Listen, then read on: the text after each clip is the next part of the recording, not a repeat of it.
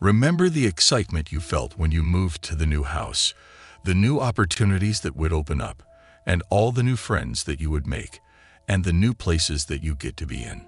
My family moved to this really old town in Arkansas in 2004. I guess my family was down on money, and this town somehow was the savior for my father, as he inherited my aunt's property, all of it, and there was a big house that he inherited too. So when we moved to that house, and it was more like mansion. Now, it wasn't a new house, it was built at least a century ago, but to us, it was our new house. The new house in Arkansas, as I recall this adventure, I was someone who was born in the fast-paced New York, and then the shift brought me to such a drastic halt that it was unbearable for me in the beginning. I was a city boy, and I was suddenly in a place that was slower than what I had been used to. So finding a balance was something that was important to me. My school was from a bike distance, and I didn't know anyone there, so going there on my own was something I wasn't into. As I got to the place, I saw kids turning their heads and looking at me, and probably judging as to who this new kid was. It was almost as if everyone knew everyone there, and I was someone new, and obviously some thought it might be best to try and bully the new kid.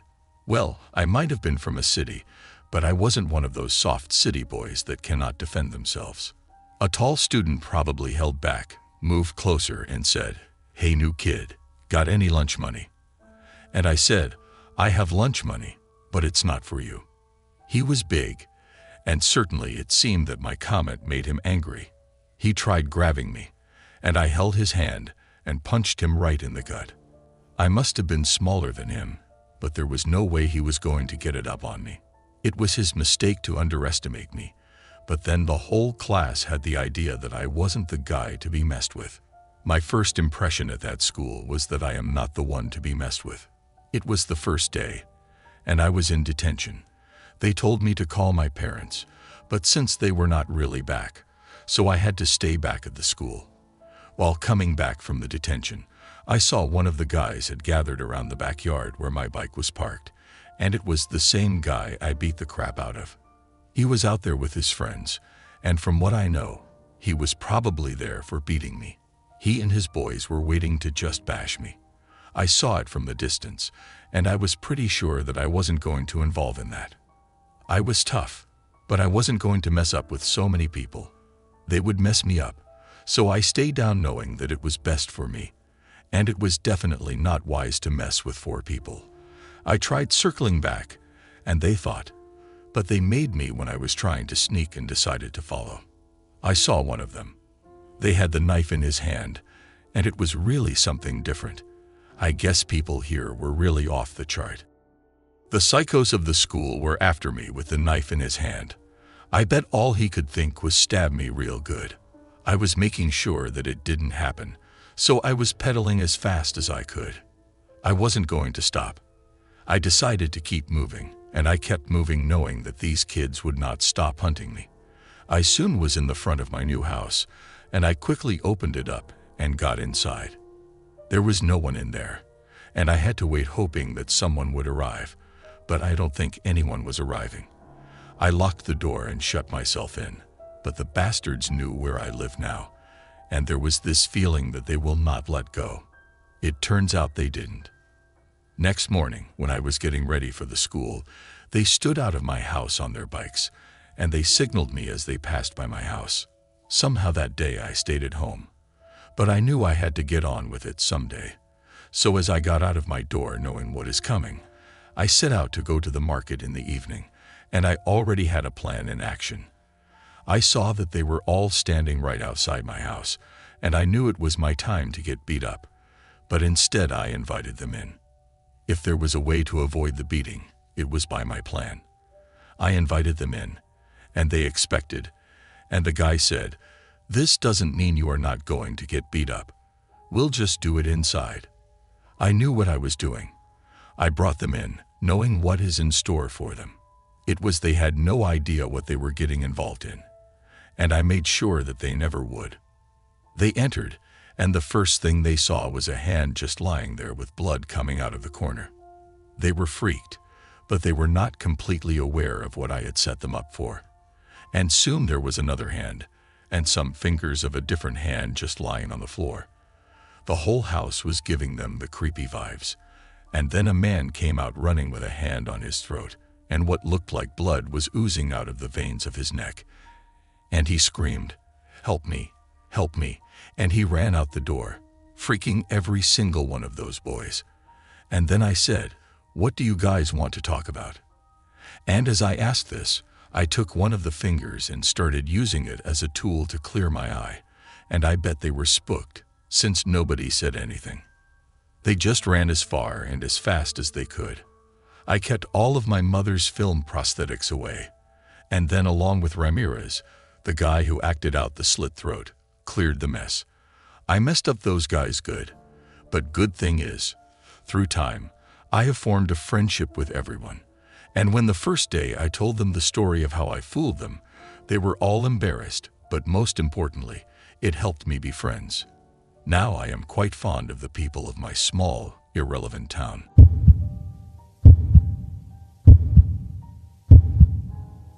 My name is Jack, and right now I'm 26 years old. This happened when I was 15. My mom was out of town at the time, and my dad had let me and a couple of friends to come over and watch the World Cup start in 2010. It had been a while since we watched football at all, so we were all very excited. We got some pizza and some snacks and started to watch. Around halftime, we heard some scratching at the window. We all shook it off as the wind since we lived in a gated community, and it was a very safe neighborhood. After the game, we started to watch a movie, and that was when things started to get out of control. We heard the sound again, only this time it was louder. My friend, let's call her Maya, got a bit freaked out and grabbed a baseball bat. My other friends, let's call them James, Alan, and Steve, thought she was losing it, but at that point I was getting a bit suspicious too. So I turned on the security cameras on a smaller TV. Everything seemed okay, until we heard the noise again. We looked at the camera, but nothing was there. So we called my dad, and he looked out the window. There was nothing there, so he said to calm down and watch the movie peacefully. We forgot about it for a while, until about 40 minutes later, when we went upstairs to grab more snacks. Our house was pretty big, and I felt the need to check every room, but I convinced myself that it was okay. We went downstairs again to resume the movie, and I decided to look at the security camera, and I nearly screamed. There was a man in a tattered LA Dodgers shirt and sweatpants, standing with a butcher knife in his hand at the living room window. He had a deranged look on his face, and his long, dirty, matted black hair made the situation even scarier. I motioned to my friends, and James almost screamed, but covered his mouth to prevent that. And before we could do anything, he went to the door and pounded on it, and said in a deep voice, "Open up, open up." Maya and I both grabbed our baseball bats again, but we were both shaking like crazy. I was pissed off and scared. We all slowly went upstairs to check to see if the doors were all locked. Who the hell was this guy, and what the hell did he want? My dad at that point had heard the noise and had to come down from upstairs, and he took one look at the guy and nearly fainted. He yelled at him to leave, or he will call the cops. I had never seen my dad so angry. James, who was the youngest, was reasonably terrified, so he was hiding behind a couch, and Alan was just pale and frozen, while Steve had his fist clenched and had a deathly scared look on his face. The guy had the creepiest grin you could ever see in your life. He seemed like he was on drugs. I really didn't know what to do until he yelled. He started stabbing the door. That's when I finally snapped back and yelled at him to leave, or I will kill him myself. I really don't know why I said that, and I wish I didn't, because he looked at me and ran towards the window and shattered it with his shoulder. My dad, meanwhile, was calling the cops and went to get spare knives from the kitchen, while Maya and I were the only ones armed at that point. The guy was already in our house, so I screamed. Both me and Maya charged at him. This was just us teens being reckless, but we managed to drop him. The man got up and held the knife and said, "Don't think about it." I didn't know what to do, but I was pissed. So I hit his hand with the bat as hard as I could. I don't think I hurt him even a bit, but I managed to drop the knife out of his hands. That brought us some time, as he bent down to pick it up. Maya's hands were still shaking, so when she swung the bat, she missed. As the guy was about to pick the knife up again, my dad ran full speed out of the kitchen and rammed into him. With a hit, he dropped his knife again. The creepy guy was winded for a moment, as my dad pinned him as best as he could, but the guy somehow got out. By that time, both Maya and I had come to our senses and swung at the same time. My blow got his back, which I'm sure must have hurt a lot, and Maya, who was still shaking, somehow managed a solid blow to his crotch. The guy doubled back and cursed in pain, and this time my dad wrestled him to the floor with Steve's help and put him in a chokehold. But unfortunately, the guy kicked my dad's stomach, grabbed his knife, and threw it where my friends and I were standing. Most of us got out of the way, but Steve wasn't so lucky as it grazed his leg. It wasn't serious, but it definitely hurt as he yelled out in pain. At this point, the guy was running at us again, but this time, he wasn't as lucky. He had only faced one or two of us at the time, and he escaped because of our pure shock to the situation. I got him first and punched him in the throat. Steve got there next and kicked him in the shin, and finally my dad and Alan wrestled him to the floor and finally subdued him. Steve was understandably pissed and kicking the guy while he was pinned down. The guy kept saying stop, but my dad covered his mouth and he couldn't talk. The cops arrived about 10 minutes later and arrested the guy. At that point, the commotions awoke the neighbors, so the whole neighborhood was outside at that point, wondering what the hell was going on. The guy tried to resist the police, and we can all guess how that ended up working out for him. He got tased, and they put him in the car and drove off. We later learned that the guy was a known criminal and was on the police's radar. He was probably a pedophile as well. As I said in the beginning of my story, I am 26, and I am still close with those friends. Most of us turned out fine, but Steve had to go to a therapist for a while. He had night terrors because of that knife throw, but he's okay now. I don't know what would have happened if I hadn't turned on the security cameras, and I am so thankful I did, because I might not have been able to tell this story now.